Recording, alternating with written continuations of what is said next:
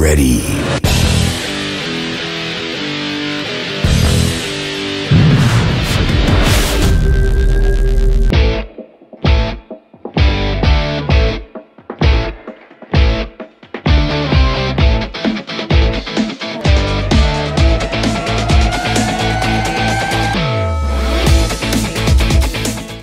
Welcome in, folks. Chris Elliott here for HLTV Sports, and I'm super excited to bring you our debut episode of HLTV Sports with Chris Elliott. We're coming to you from Twin Peaks, Kirby, right here in the heart of H-Town. Let me tell you what, today's going to be all about me as the host of this show, and we're going to tell you about what the show is going to be like going forward. Chris Elliott, hey, I'm originally from Baton Rouge, Louisiana, so all things LSU sports is in my DNA. But the old adage, I got here as quick as I could, is true. I've been in Houston for pretty much my whole entire adult life. At the age of 4, I got here, and I am a true diehard H-Town sports fan. We're talking Love You Blue, the Rockets, the Astros. And one thing that Houston fans have somewhat become known for around the country is being fair weather fans. Well, that's not who you're looking at right here. I'm going to support my team from the beginning to end, through good and bad, thick and thin.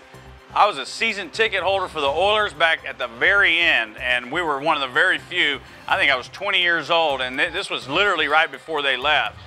Season ticket holder for the Rockets at the age of 22, 21, and there's a story behind that you're going to need to hear all about. The show format is going to be, we're going to try to hit all Houston sports. That's local sports, youth sports, college, and pro. And we're going to bring you the community element. We're going to take it all the way down to the grassroots level. We're going to find the human element in each story and tie it together with sports. Because sports, as most people have been involved with it, they know it's a microcosm of life. When I say diehard, true Houston fan, if I had $1 for every time when I'm yelling at the TV that my family said, "They can't hear you, Dad," or "They can't hear you, honey," I could probably afford season tickets to one of these pro sports teams. So I'm that true fanatic. My background is not in sports broadcasting. My background is being a true fan.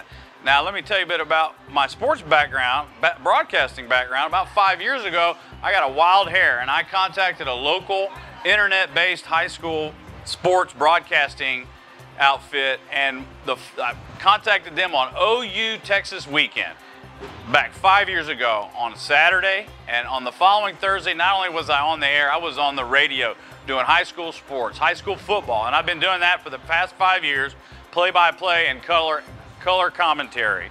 So that's who I am. Let me tell you a little bit about the show. We hit on it a little bit. We're gonna hit all the sports as much as we can. We're gonna hit the pro level. You can't hit the pro level here in Houston without talking about the Houston Astros. Of course, World Series champions. The Texans, we're in the middle of a season with the Texans, and the Rockets have just gotten underway, a successful start. We're gonna hit the college teams, U of H, Rice, HBU.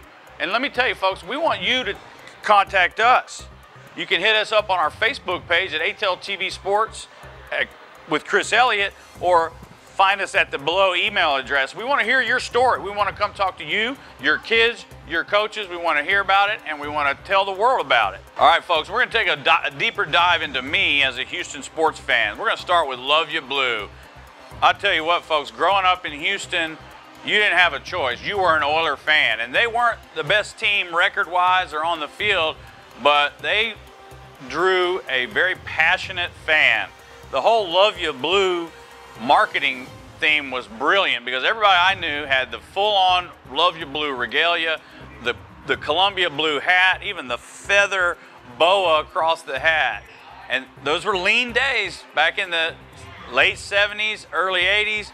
Now, we had Earl Campbell and that crew, and they made it to the AFC Championship twice, only to break our hearts. I hit on earlier, the Houston fans are known as being fair weather fans. We didn't have championships here in this town. AFL championship just wasn't the same thing. In fact, most of us weren't even born during those days. So when the Oilers had their successful run in the late 70s and early 80s, we were all about it. Unfortunately, from that point on, we didn't have much success as Oiler fans until the early 90s, when we brought in those teams and we were known as the best team on paper in the NFL. Fortunately, again, we only had our hearts broken, disappointed, The Buffalo Bills game, I hate to even bring it up because it still tugs at your heartstrings for a diehard Oiler fan. And then we can all remember Joe Montana and his swan song with the Chiefs coming in and eliminating that 93 Oilers team, which was on paper supposed to be the best team in the league. The Oilers left us. And I get in trouble with folks that I tell them the Oilers are dead. The Oilers left us.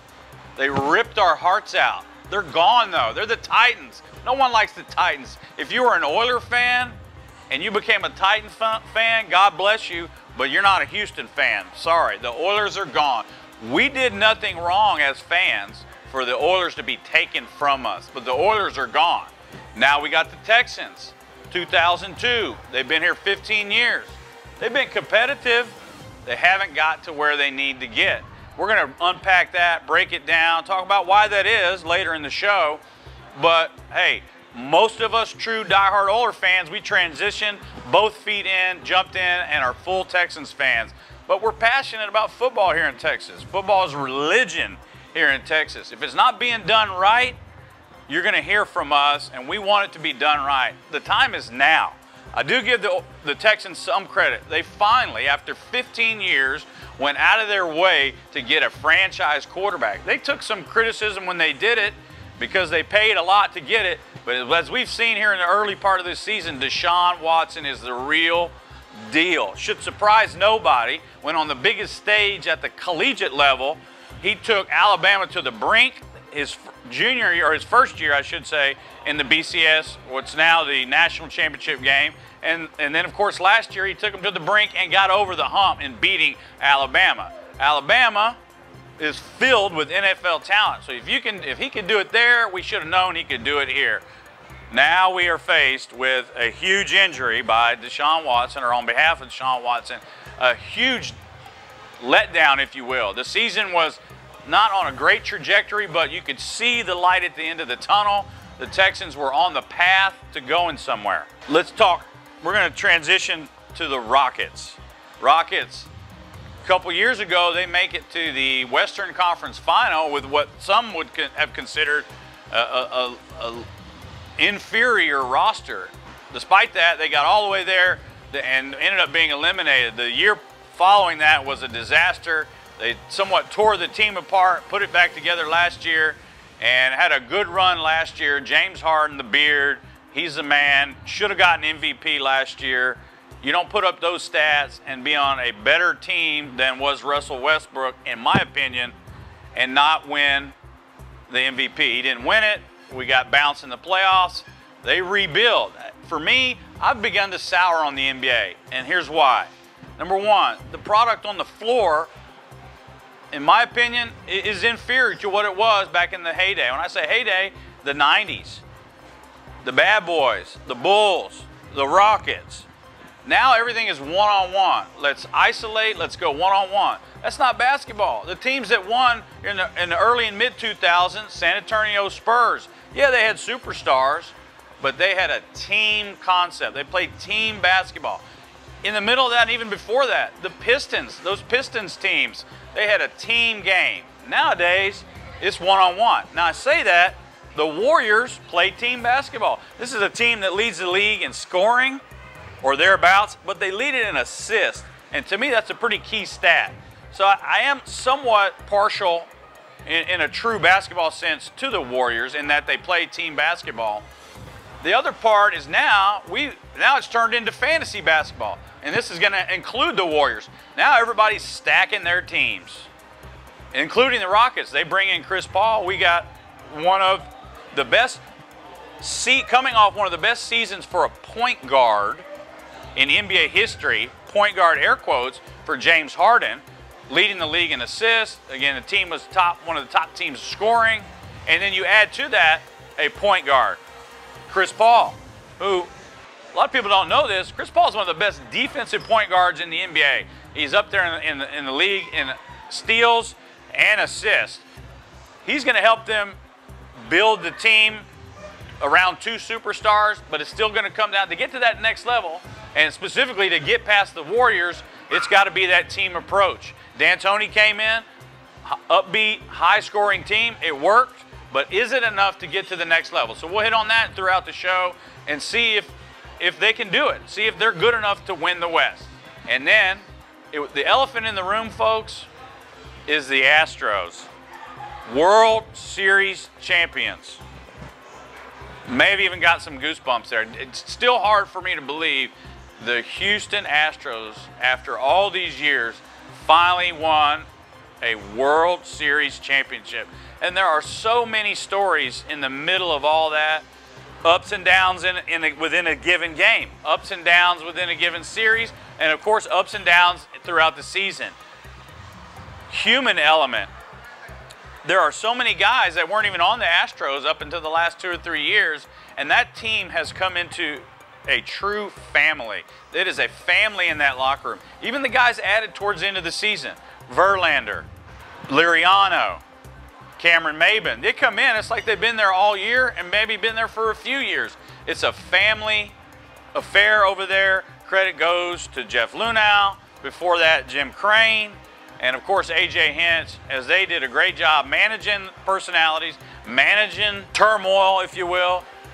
There was a bit of not a controversy, but Houston fans had a problem with a lack of trade activity at the deadline. We got Liriano, and a lot of people just thought that was somewhat of a minimal ad. Well, Luhnow, in his infinite wisdom, post-trade deadline, is able to bring in Maybin and, of course, Justin Verlander. And that addition, as many will agree, that really put the team over the top. And the team knew it. The team had a renewed energy, and the team knew that with a guy like Verlander running out there every 4 to 5 days, that they can win a series, and they proved it, eliminating Mount Rushmore of Major League Baseball. We're talking about the Red Sox, Yankees, and the Dodgers. I don't even know who the 4th team would be on Mount Rushmore. Maybe the Cubs, but you know, they just won the first title in, what, 100 years last year. Hey, congrats to them. They did the same thing last year, really, that the Astros did, in that they got a gigantic monkey off their back. But the Astros are the talk of the town now. I would be remiss if we didn't talk in this show about, we've hit on the community element, but what does that mean? And what does that mean for Houston? Well, here in the last 3 months, that means responding to Hurricane Harvey. And Hurricane Harvey, for me, wasn't a hurricane story. Hurricane Harvey, for me, was a humanity story. You don't know anybody that hadn't had their homes affected.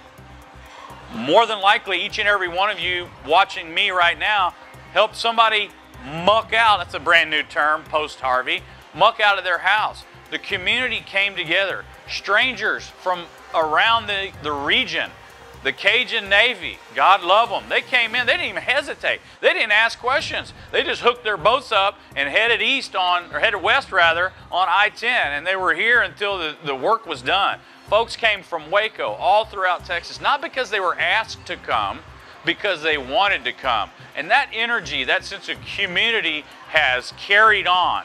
And the pro sports teams have gobbled that up.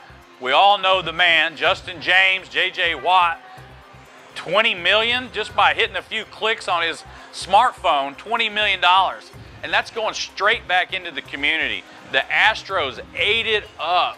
The community ate the Astros up at a time when they needed to eat something up of positive force in their life. And man, I don't know if we as fans carried them to the World Series or they carried us through some heartache, through some turmoil, through Hurricane Harvey. So Houston's strong, and the community sense here in Houston has never been stronger. So I talked to you a little bit about the Houston Rockets, and I told you I was a season ticket holder at the age of 22 years old, and man, have I got a story for you. Those that know me know this story. Me and 2 other buddies, we split a season package, mini plan, if you will, in the upper deck at the old Summit, right down the street here from Twin Peaks Kirby. And the most beautiful thing about that was, first of all, we knew the Rockets were good. Leading up to those seasons, they were competitive. Dream, Hakeem Olajuwon, still to this day, I'll sit and argue with whoever wants to sit with me.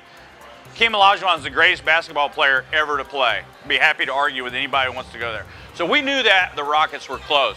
So we got the playoff ticket package came in, and we had a draft. Me and my two buddies, we had to determine who's getting what game, and yes, it went all the way to Game 7.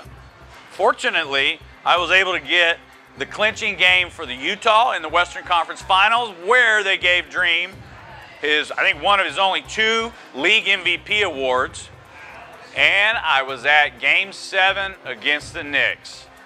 And our beloved Mad Max, Vernon Maxwell, hit a three-pointer with a little bit over a minute to go and put us up, I want to say 10 or 11. So from the upper deck, something clicked, and I said, let's go. Grabbed my buddy Javi, we went down. We went over the boards in the lower prom at the summit, and we're on the floor. By this time, we're now 15 or 20 seconds left. Security guards are lining the edge of the summit floor, and the security guards are facing inward, so they weren't watching me. And I told the security guard, when the game ends, I'm going under your arms.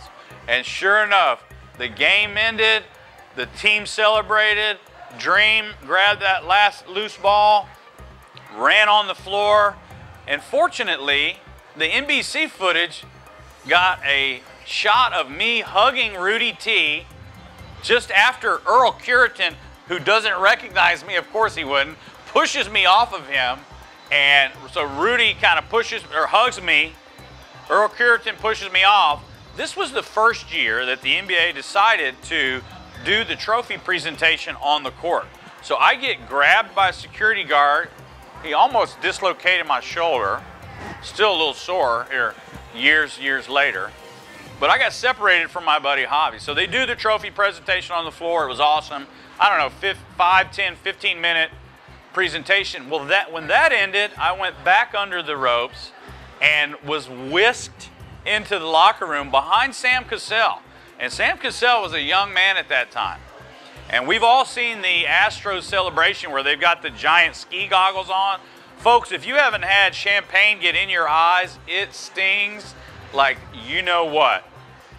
So I'm behind Sam. He's spraying champagne everywhere. We walk into the old Summit locker room. And the configuration of the Summit locker room may have led to them doing the trophy presentation on the floor, because it's basically a bunch of halls. It didn't look like your local country club. Well, anyway, they finally say, we're going to do an interview. You guys need to get out of there. When they say you guys, they were talking primarily to the media. And as a 22-year-old season ticket holder, I was not a member of the media. They whisked me out, and my buddy Javi tells the story. He looks down at the tunnel, and I'm walking out of the locker room with my arm around Marv Albert, and I had a couple goodies under my arm that we'll tell you about later. And so that is what I call my 15 frames of fame, is when the NBC footage came across there. And to cap this story off, my wife Kimberly's been in the sports television industry for quite a while, and she had the opportunity to interview Rudy T. And one of my prized possessions, he signed the still image of that footage, and it says, "To Chris, thanks for the hug, Rudy T." And so that's my 15 frames of fame with the Rockets, and I will never forget those moments. And I even went the next year, the first game of the season, and got a commemorative ring. Let me tell you what, folks, it's been a pleasure bringing to you the debut episode of HLTV Sports with Chris Elliott. It's going to be an awesome season here. We're going to have guests, we're going to go on location, and we're going to bring Houston sports to you. So check your listings, find us on the over 20 digital media platforms. You'll find HLTV Sports also on social media at HLTV Sports with Chris Elliott, and we're pumped to bring you Season 1. Are you ready?